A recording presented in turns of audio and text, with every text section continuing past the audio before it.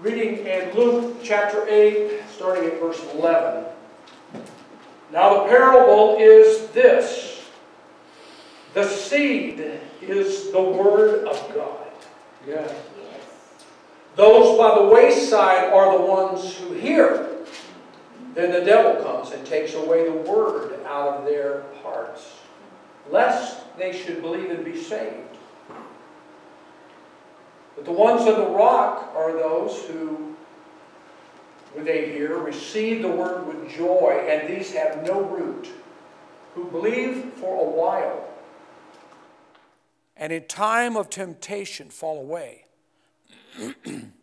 Now the ones that fell among thorns are those who, when they have heard, go out and are choked with cares, riches, and pleasures of life, and bring no fruit to maturity. But the ones that fell on the good ground are those who, having heard the word with a noble and good heart, keep it and bear fruit with patience. Don't forget that word, patience. Let's bow. Heavenly Father, in Jesus' name, thank you for your word. It's holy. It's life-giving. It instructs us in the important things of life on this earth. And in the one to come, it will continue on and not fall to the ground. Thank you.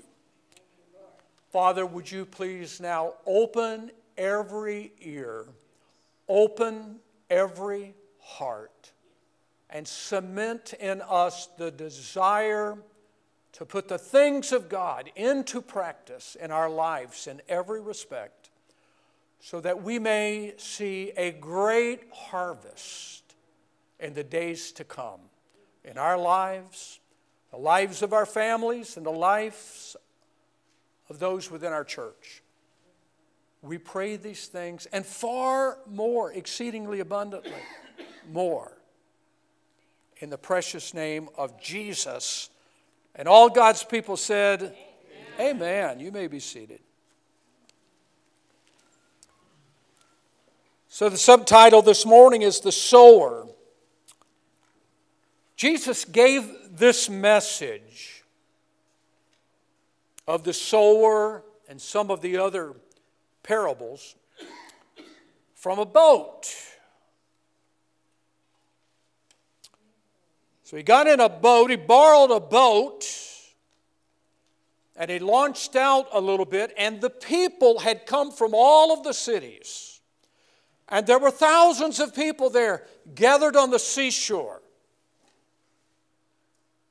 I learned a hard lesson many years ago, and I'm talking about more than 30 years ago. It was my first trip to Canada on a fishing expedition. And we were all Christians, all believers and friends. But we had a squall that came upon that large lake up in Canada. And it blew us off the lake for a couple of days. And we had no distractions there. You know, there was no TV, there was no anything to distract us. But if you stay 24/7 with some people, especially people you're not used to being with, there's a tendency to start getting on each other's nerves. Believe me. And so I remember my friend and I, we were getting along, but the other two were getting on our nerves. And when the squall finally died down, we were out on the lake, and the two boats, one with my friend and me, and the other two in another boat, were, I would say, I don't know, a few hundred yards apart. And that day, my friend and I we were just in our 20s, as I recall. But we were a little disgruntled about the other two guys in the other boat. And we were talking in just a very normal, conversational voice. We were talking about the other two in the other boat. I learned a really valuable lesson that day. Our friends in the boat, because of the water reflecting our voice and amplifying our voice, they were hearing everything that we were saying. And you can't imagine the embarrassment that we had when our friends in the other boat started laughing and started repeating all the things we had said about them. What could we do? But just turn red and accept the consequences of that. Well, Jesus is very smart, you know. He pushes out in the boat, and he didn't have a PA system. He didn't have an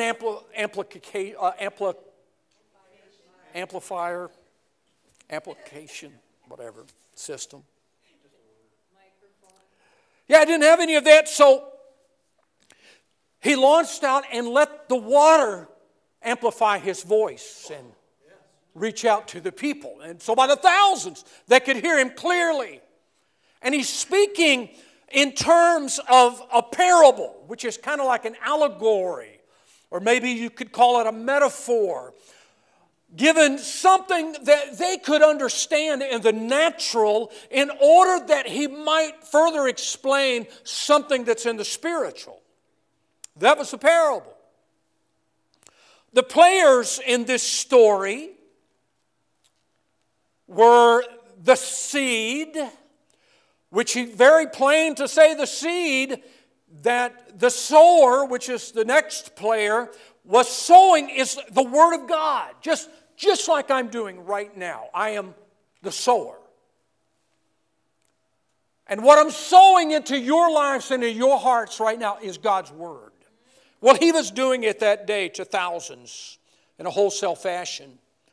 So you've got the seed, the sower, and that could be me, it could be any Christian, any believer, sowing God's Word into someone's life. Then you have the devil. He always manages to sneak in there somewhere, right? If he can. And then you have the four grounds. And the four grounds are the four types of people that are hearing the Word of God and having the Word of God sown into their lives. The ones that are good here, the things that we can acknowledge and attribute to goodness are the seed. You know that God's Word is good and beneficial. The sower is good because he is in righteousness, doing the work of God, sowing the good news into people's lives. And then there is the devil. We know he's evil. And then there's the four grounds, and one of the four types of ground is good and beneficial. This parable, in the day and time it was given, in the first century, about 30 A.D., 30 years after the birth of Christ, this was a very contemporary story. This was one that was easy for the people of that generation to understand because it was a largely agrarian society and culture. Most people made their living through and off of the land, sowing seed, harvesting, enough to feed their family, enough to sell, and so they could have money to get the other things that they needed above and beyond food, like clothing and housing and so on. So they understood this in the sense of what he was trying to say. They understood the agrarian lifestyle. They understood that when you put seed into the ground, hopefully it would grow properly, and you would reap a harvest in order to eat, in order to live. And so the sower here is walking over the fields. If you can visualize this. See, they did things differently than they do today. Today we've got these monster tractors and these monster implements, you know, that can just take hundreds and hundreds of acres and just, you know, plow and plant and all of that and reap and cultivate and all of that. Monster. Some of these large farming enterprises are just amazing. The volume and the quickness that they do these things. But back in the old, it was done very differently. You would have the sower, and he would have a bag of sorts with, with a handle, and he would hang it over his head, and would have a good-sized bag in front of him. And in it would be seed, whether it be wheat seed or corn or whatever. And he would walk up and down the field, and he would take handfuls of corn or wheat, whatever it might be, and he would just spread it out like this, right over the top of the hard ground. And he would take another seed, and he would just spread it out like that. He didn't cultivate, he didn't plow first. In those days, today we plow first, then we plant, et cetera, et cetera. There's a way of doing things today. But in those days, they didn't. They would throw the seed out, and then they would come in and they would plow the seed. And in the essence of that, they would take the seed and they would bury it. Now, in the process of doing that, there was some waste. There was some that landed in areas that maybe he really didn't intend for it to land, but he's just scattering it. And he's landing some on ground. There's some soil there, maybe just a very thin layer of soil, but of no depth. And right below it, there would be rock hard. Other seed would land where people had maybe had sown. The Bible uses another parable about how Satan comes in. Satan comes in and he sows weeds at night when no one's aware of it. He sows weeds. I heard about that actually happening in Canada one time years ago, that an angry farmer wanting to get vengeance went to a neighbor's farm one night, and he sowed something called daisy seed, which is a really it's a weed that grows up and it just chokes the life off of, and so to this day, generations later, they still haven't been able to rid the fields of that daisy seed that man planted there generations ago. And this is what Satan does. Yes, he's wicked. And some of that seed would land in that where the weeds are laying dormant now, but they're there to spring up around the good seed and choke it off, the Bible says. Today we're just going to focus on two of the grounds that Jesus mentioned. One is the one that was planted with thorns and weeds.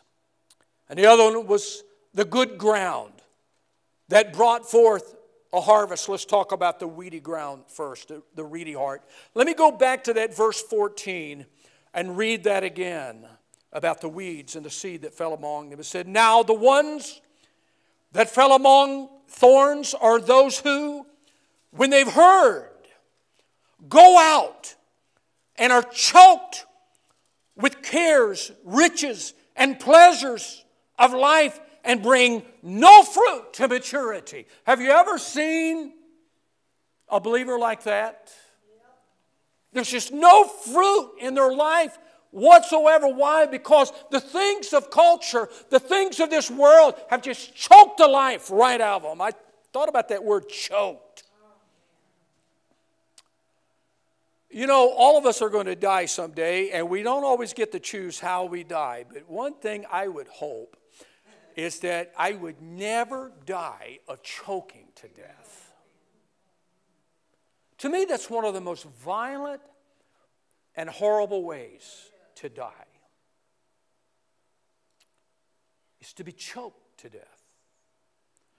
When I was thinking of that, what came to mind was something that happened that I was aware of many years ago, early in my secular business. I had a client, a woman who, for all appearances, was a really fine and outstanding and upstanding Christian.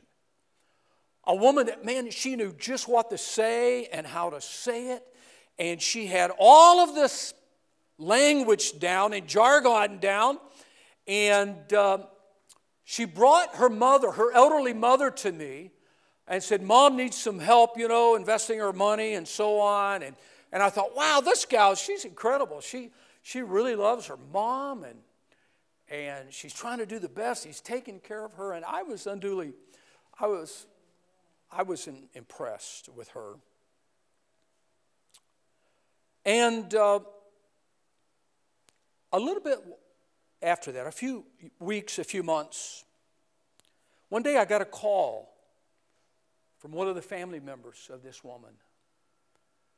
And they said, sister has died. And I went, what? What happened? I just saw her recently. Said she was eating some food and she was in the kitchen and something went down the wrong way and she choked to death. And, you know, I was just so stunned and devastated about this. And so the family came from all over. And as they gathered, and I was expressing my condolences right and left, I don't remember how it came out, but they found out that this woman was living a double life. She was living one life, going to church, looking and trying to live like a saint, but there was a dark side to her life. And she was carrying on affairs with married men. She was stealing money from her family. She had been stealing money, taking money out of her mother's account and spending it on her own pleasures. And I remember that family, in an instant, they changed from a family that was grieving and saddened, and they became a family that was grievously hurt and angry. I just remember what a tremendous dichotomy that was of what we thought she had been versus what we come to find out she had been doing and how she had been living. I wondered, you know, she choked to death, and there's something in that that's figurative, you know, to what she was spiritually doing, but somehow she had let the enemy come into her field and infest the field that God's word had been sown into her life, and the weeds of the field had just grown up around her, and they had choked off her life in the areas of, just reading that per se again, when they have heard, they go out and are choked with cares, riches, and pleasures of life, and they bring no fruit to maturity. Could we stop right here and pray?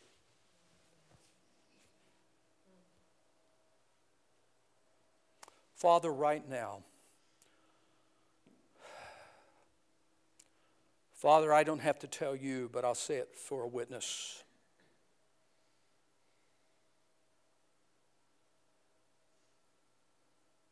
That I've laid myself out, Father, to hear a message from you that will be beneficial and a blessing, Lord, to every soul in this house. I just come against the enemy that is trying to distract some in this house, that is enabling the enemy to come in and deter them from hearing the word of God and receiving the seed into their lives.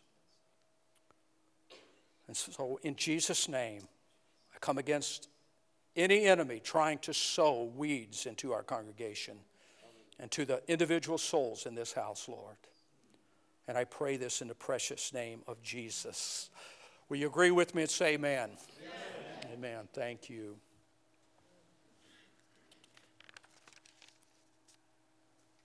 The cares of this world. In Mark 4:19, it's the same parable, but it's a little bit more descriptive of what I'm talking about. It says, and the cares of this world, the deceitfulness of riches, and the desires for other things entering in choke the word, and it becomes unfruitful. The deceitfulness of riches. How so? How can riches be deceitful? Riches can deceive you. in the sense that it will try to convince you that money and material things and all of that can buy you happiness. We've got a very strong force out there that comes off the streets of New York City called Madison Avenue, and everything it does is trying to make you uncomfortable and trying to make you dissatisfied and unsatisfied with what you have and what you have in life. And there's this lie that's perpetrated that's saying, if you have this, if you have more money, if you have more things, it can buy you happiness. And it can provide you security. And it can give you fulfillment. But how many of you have discovered that that's not true? It's a lie. It just doesn't operate that way when it comes right down to where the rubber meets the road. And so we get inclined when these weeds are in our life and they're growing up and they're sapping the nutrients out of the soil. It's a good soil except for the weeds. That which should be coming into us and bringing fruit into our lives. These things get into our lives. This desire for money, desire for things, desire for the materialistic things of this world. And then we become willing to neglect the things of God. Amen.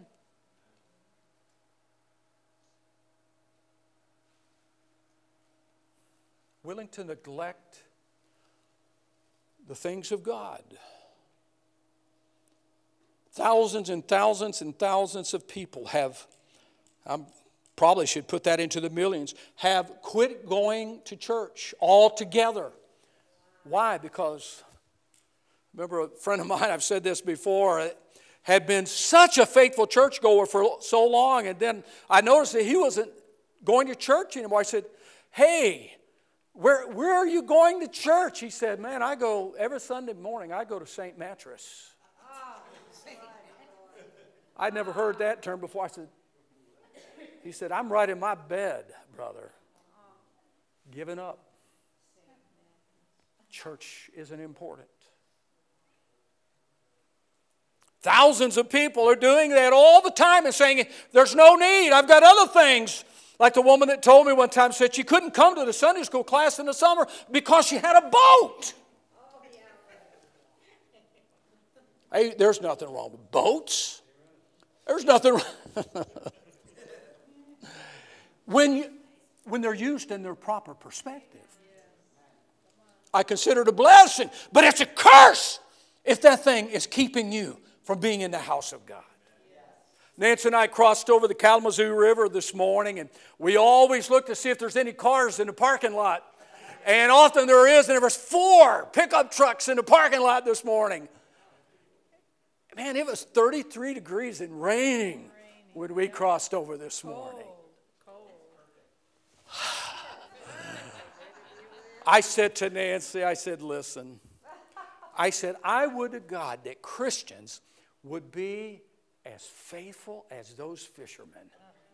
That Christians would love being in the house of God as much as those guys love to be on that water. I mean, Lord, you would have to love it. To me, it'd be a penalty, a punishment, because I don't love it that much. But I'll go through hell and high water to get to church, because I love it.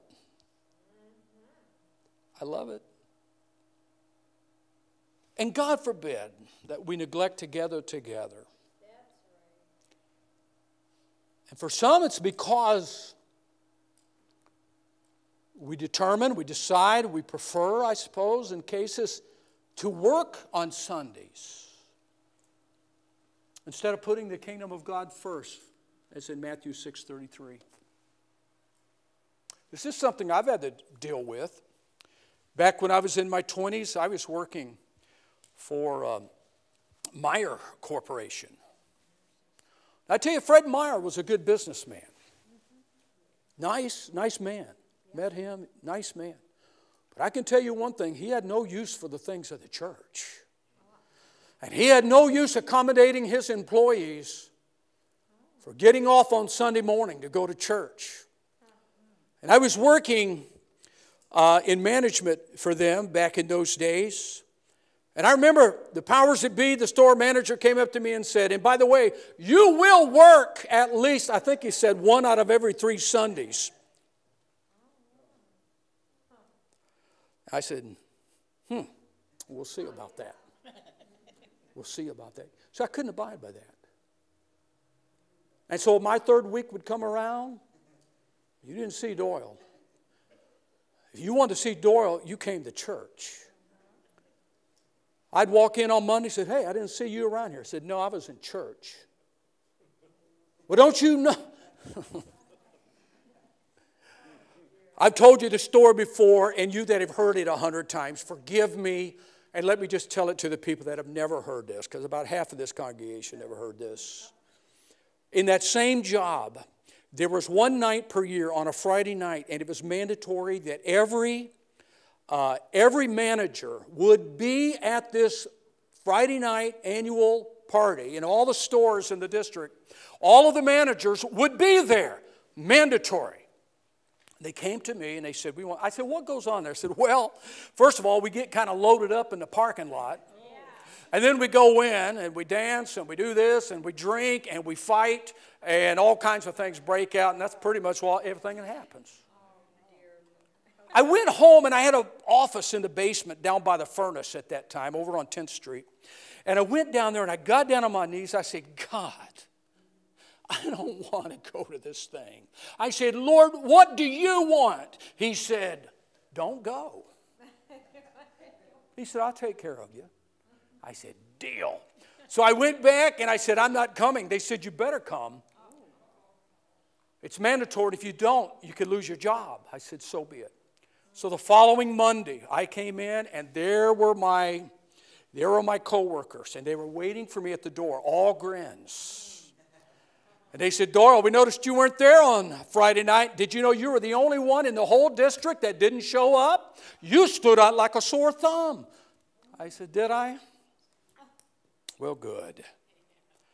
The district manager was there that day, and he only came through ever so often, but he was there that morning. And I saw him, but I avoided him.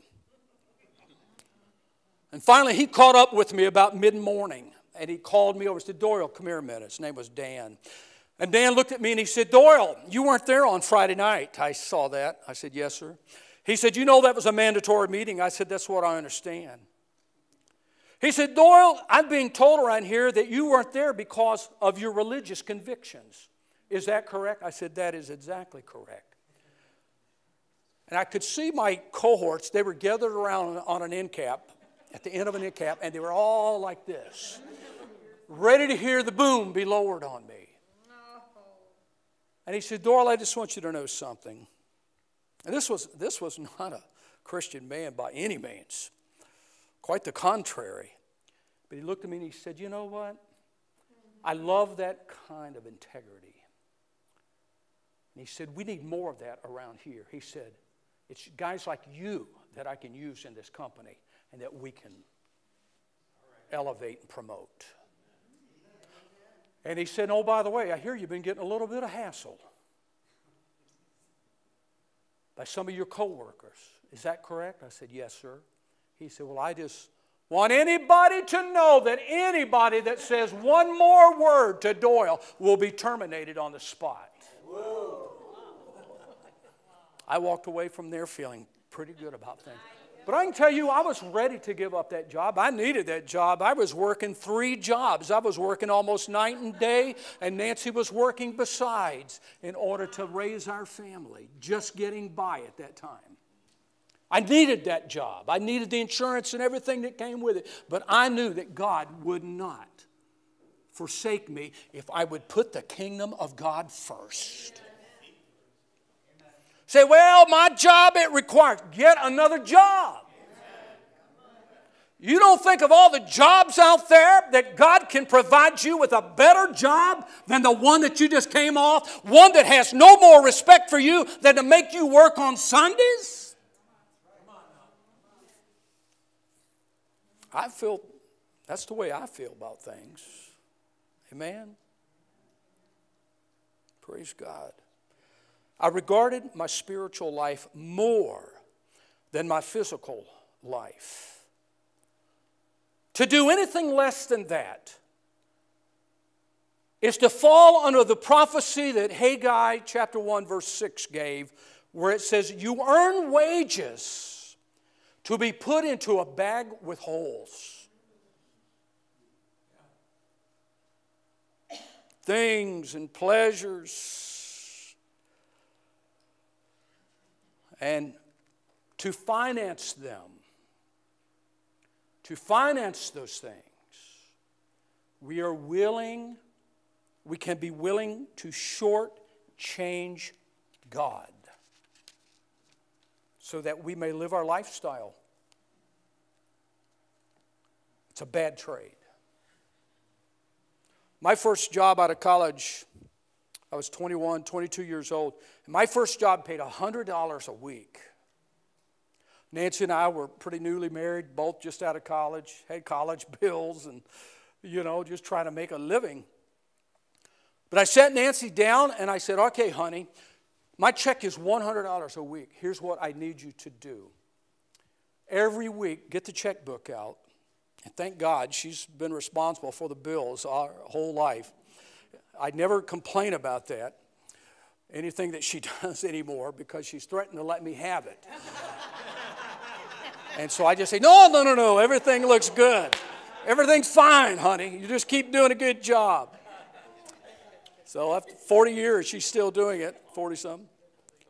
But I'd say, honey, take a check out and write it out for $10, because that's going to the Lord. Yeah.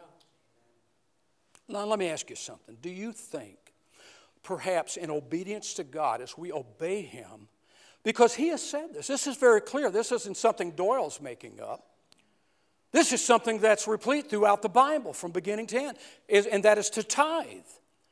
And a tithe, we all know, is 1/10. So on $100, that was easy math for me. $10. And when that got increased, to $200, well, that was easy too. $500, it became just as easy. Became practiced in that. I started when I was a little boy. Why? Because I had a godly mother. When I earned my first dollar, she said, now, Dora, let me teach you about tithing. She said, anytime you earn $1, God wants you to take a dime of that and put it in the offering and sow that into God's kingdom. I said, okay, Mom, I'll do that. And from that high, I started doing that, and I've never failed to do it to my knowledge. Many times I round up my tithes just in case there was ever a time I forgot. Not that this is some legalistic thing that I follow through. I just want to be, I want to do the things of God. I want to follow His instructions. The tithe is to 10%, but not just any 10%. It's not the last 10%. It's not what's left over. It's the first 10%. That's God's ways in the kingdom of God. And it's perfect. And it works. Never failing. Now, the early church in the first century, keep this in mind, before Christianity, which didn't start until about 30 A.D., and then it just bloomed. But before Christianity, the first day of the week, the first business day of the week, was Sunday. Okay? So the Jews, the pagans, and everybody in between, they started their work week on Sunday. And then Christianity came along, and a whole new breed of people were birthed. They decided back then, under inspiration of the Holy Spirit, that Sunday would not be a work day. But they would take that and they would sacrifice that to God. And so while their pagan friends and their Jewish, non-believing Christian friends were starting off on Sunday, and they were going out there and they were selling, and they were farming, and they were opening their stores, and, working their looms or whatever they had. While they were doing all that, they said, we're going to tithe our time to the Lord. And the first day of the week, we're going to gather together, and we're not going to work. We're going to rest, and we're just going to receive from the Lord that day His blessings. And that's how it's been ever since. For 2,000 years now. That's how it's been. It's time that first day of the week. And then we've got 6 days to work.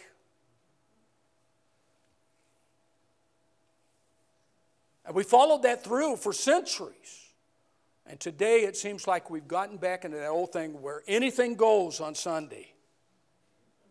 Some of you were raised in days when that wasn't the case. Your neighbor didn't get his mower out on Sunday.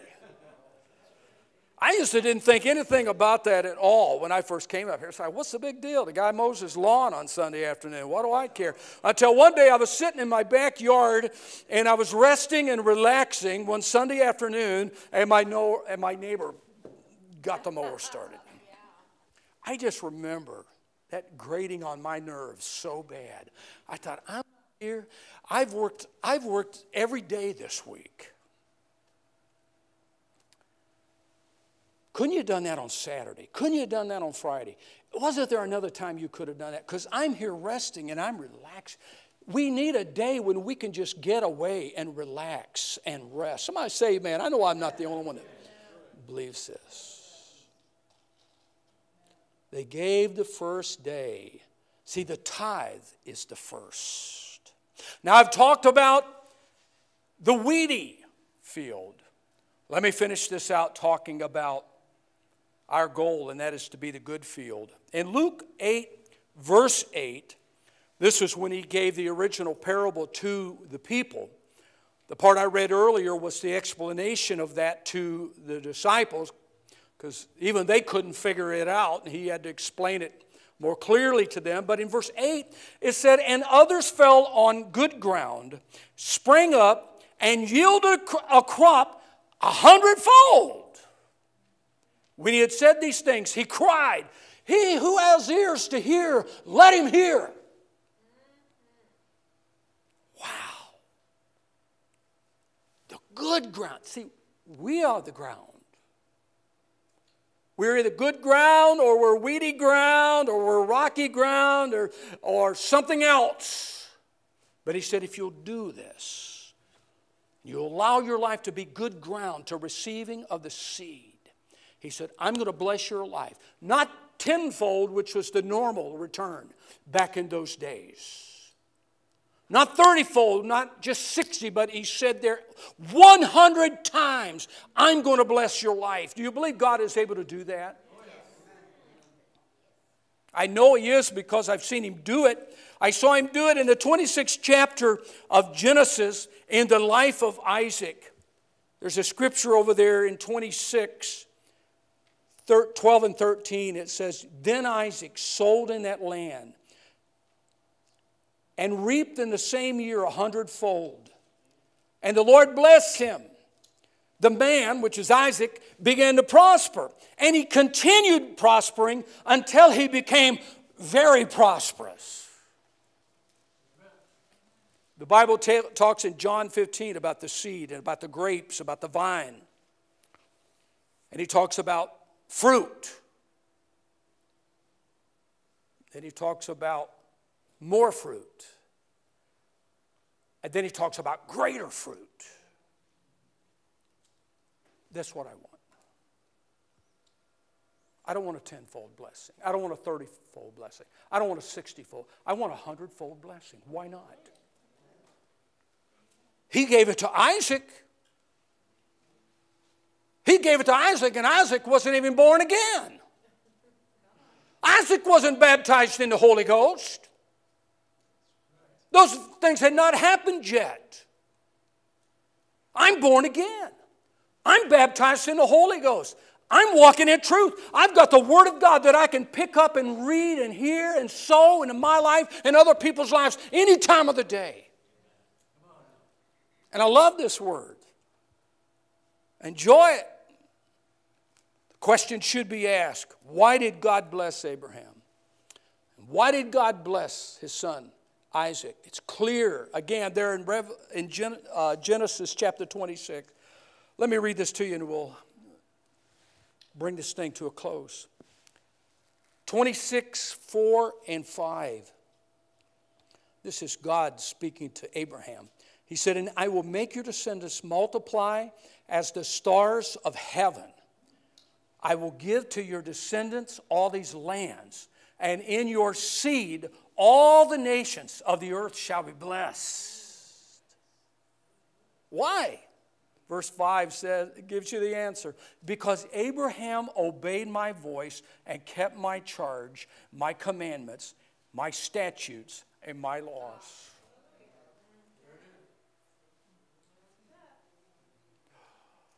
There's just something about doing it God's way. And when we do it God's way, He puts a blessing over us. Some of you are brand new Christians, perhaps. You say, well, I didn't know about this doctrine. I didn't know I was supposed to do it. It's not too late to start. Amen. Start it. If possible, before you leave this house. Some time ago, I had a sister that was having a whole lot of issues in her life. I mean, bowled down with issues. I asked her one day, I said, hey, I don't get this. This is not the way it's supposed to be. And I said, are you giving your tithes? Because I didn't know. I don't know who gives what. I said, are you giving your well, no. I said, why not? I can't afford it. I said, you can't afford it. And she said, I feel so embarrassed that when everybody else is bringing their money up, I've got nothing to bring up. I said, wait. I said, you don't have to be embarrassed. I said, can you come up with $1? Can you just start it and find $1? And she said, no. I don't have $1. It almost made me mad when she said it. I thought, wait a minute. If I didn't have $1, you drop me off at the highway out here in 15 minutes. I'll have 10 pop cans in my little plastic bag. And I'll go to Meijer and I'll cash those in. And I will have $1 in my pocket. Give me 15 minutes on that highway. I said, you telling me you can't get 10 pop cans together and go cash them in and bring $1 to the Lord? No, I can't do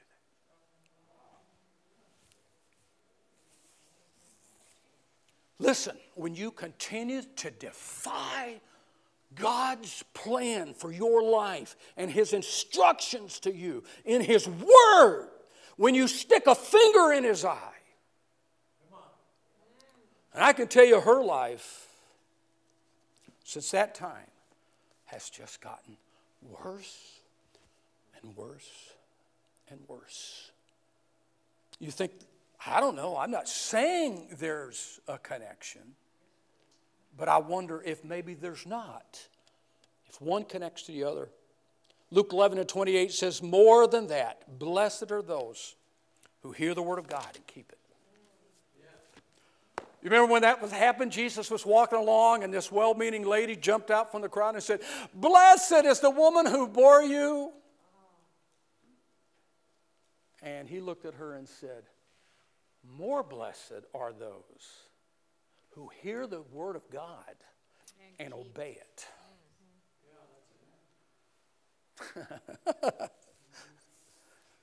Listen.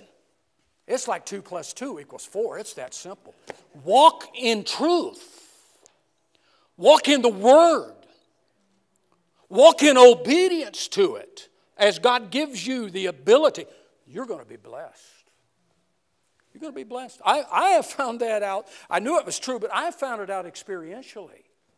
And it's a good thing. Many of you have too. You know what I'm talking about. Praise God. God's promises are yes and amen. Isn't it interesting how many times they come with a connective requirement? Would you stand this morning? Hallelujah. I don't know how this hit everybody. Only God knows. But I can tell you one thing. This message was not preached in a flippant way. And it wasn't prepared in a flippant way.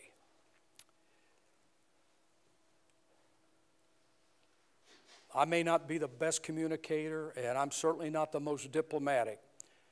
All I pretty much know how to do is just say, here's the truth, walk in it, and if you do, you'll be blessed. That's about all I know. But it's worked for me, and it's worked for others. And I pray that each one of us will continue to allow it to work in us and not grow weary in well-doing.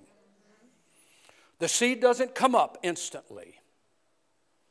It's a long time sometimes. I know out here in Hamilton area, they sow the seed, the winter seed, the winter wheat. They sow that, I think in the fall, don't they, Marge? Yeah. Before winter comes. That doesn't come up till the following spring. It just lays there dormant until the warmth of the sun hits it. And then here comes a crop. Isn't that something? Yeah. Planted that last fall. Praise God. Will you bow your heads with me? I hope you'll come into agreement with me in this prayer. Heavenly Father, first of all, thank you, God, for the many, many blessings we have of all sorts, of health and material blessings and so on, Father. God, we want to be grateful in that.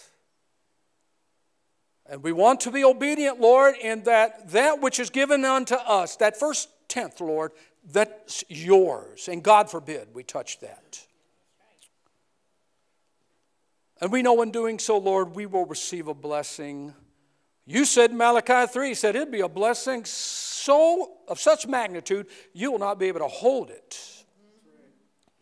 It's going to overflow into other people's lives. Thank you for that, Lord. It's one thing for me to receive a gift. I have found it to be of even greater worth to give a gift. And I thank you for that, Lord, for the truth of that. And your upside down kingdom, or is it this world that's upside down? Thank you, God. I pray, Lord, you would speak to every one of our hearts, and we would, in obedience, follow your words specifically and implicitly. Hey, God, from it we shall be blessed and walk in blessing. So, Lord, now bless the people. Stay with them as they go, Lord. Keep your hands over them. Keep your hands over them. And bless as they go. In Jesus' name I pray, and all of God's people said, Amen. Amen.